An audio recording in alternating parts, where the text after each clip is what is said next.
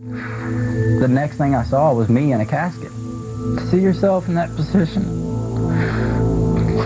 is like watching your own funeral.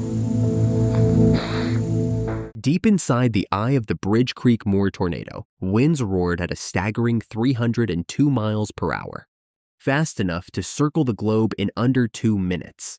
In 1999, when the F5 tornado tore through Bridge Creek, traditional shelters failed, and mobile homes offered no refuge as it ripped asphalt from the ground, debarked trees, and vaporized entire neighborhoods in seconds. But what twisted physics and raw power converged to create that perfect storm? Join us now as we follow the tornado's birth near Amber, Oklahoma, and track its devastating march toward Moore. Tornadoes are scary, but what happened in Oklahoma on May 3, 1999 was on a whole other level. This wasn't just a storm, it was a monster, a record breaker, and a life changer. Today, we'll uncover how mobile Doppler radar captured 300 2-mile-per-hour gusts, why this twister prompted the first ever tornado emergency, and how its aftermath still shapes our safety protocols. In the days before May 3, 1999, a warm, humid air mass from the Gulf of Mexico met an advancing cold front from the Rockies. A strong upper-level low-pressure system moved into the central and southern plains. As the morning clouds burned off, the sun heated the ground, making the air even more unstable. The atmosphere was loaded with moisture, and wind shear was off the charts. Basically, all the perfect ingredients for supercell thunderstorms were coming together. But nothing prepared the storm chasers for when the tornado touches down. And we had to get going. I did not want to be that close because I wasn't completely familiar with those roads, and I did not want to get in a dead end. At 6:23 p.m., the funnel dropped near Chickasha, quickly intensifying to F2 strength as it carved a path eastward. At first, the tornado didn't look that different from others, but within minutes, it grew into a massive wedge, sometimes reaching a mile wide. As it crossed Oklahoma State Highway 92, it quickly hit F4 strength. By the time it reached the Willow Lake Addition in Bridge Creek, it was an F5, the highest rating possible. Here's where things get wild. A mobile Doppler radar truck, known as Doppler on Wheels, was tracking the storm and stationed near Bridge Creek, clocked winds of 302 miles per hour at 105 feet above ground. No surface instrument survived to confirm, but high-resolution video shows debris accelerating faster than a Formula One race car. You won't believe the moment the tornado crossed the interstate and the devastation it caused. The tornado tore through Bridge Creek, Newcastle, Moore, and southern Oklahoma City. In Bridge Creek, the damage was almost unimaginable. Houses, some bolted to their concrete foundations, were ripped away, leaving only bare slabs, and entire neighborhoods vanished. Vehicles were tossed hundreds of yards. The tornado's path was 38 miles long and up to a mile wide in places. It lasted for 85 minutes. Over 1,000 homes were destroyed. 36 people died on site, with 5 more dying from related causes, and 583 were injured. More bore the brunt next. Schools, hospitals, churches. Nothing was safe in the EF5 core. The tornado remains the costliest in Oklahoma history and one of the most expensive in U.S. history.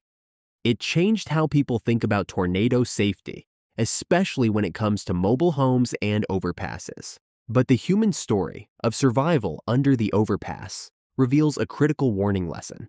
Some people, thinking it was safe, took shelter under the bridge. Stuart and Keith run for cover under this overpass.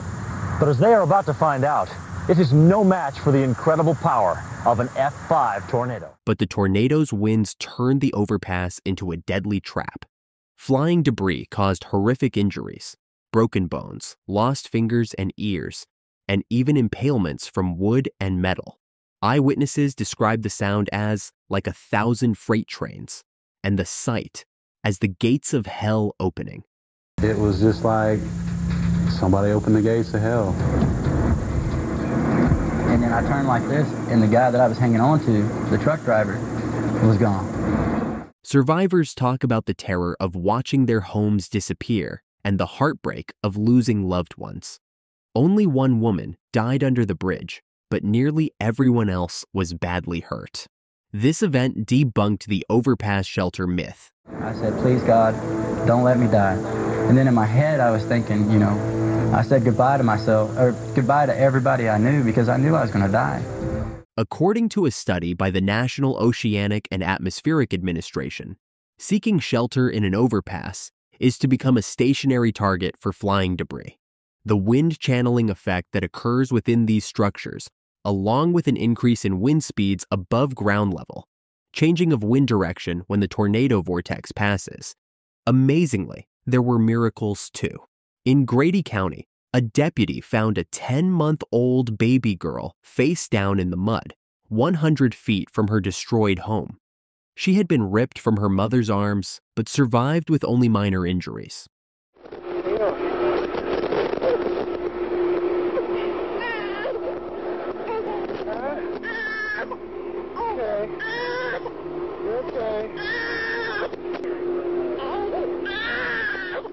Next, we explore how this event forever changed tornado warnings. Before 1999, tornado warnings were routine tornado warnings. But meteorologists realized that an F5 headed for a populated suburb required something stronger, an urgent call to action. The challenge: how to convey "this is not a drill" to a terrified public in under 60 seconds. This led to the birth of the tornado emergency. That evening, NWS Norman issued the first ever tornado emergency for Moore, a step above warning, signaling catastrophic damage and probable loss of life. Live TV interrupted primetime programming. Sirens wailed. Researchers later confirmed this alert saved lives by driving home the sheer devastation to come. Advances in mobile radar science. The Doppler on Wheels teams, Werman et al., captured unprecedented data. Their 2007 paper reported 300 2-mile-per-hour winds. A 2021 reanalysis raised that to 321 miles per hour using refined algorithms. These measurements, taken 32 meters above ground, prompted new computational models for tornado dynamics. Today's forecasting owes much to that fateful night's data. At 7:48 p.m., after an 85-minute rampage covering 38 miles, the tornado lifted just south of Midwest City. The Bridge Creek Moore tornado remains the benchmark for tornado intensity. 302 miles per hour recorded by Dow in 1999, and revised to 321 miles per hour in 2021. 36 direct fatalities, 5 indirect, 583 injured, over $1 billion in damages. First use of a tornado emergency, new public safety protocols, and revolutionary radar science. Do let us know in the comments if you lived in Moore that night. Would you have heeded the tornado emergency? Don't forget to subscribe and hit the bell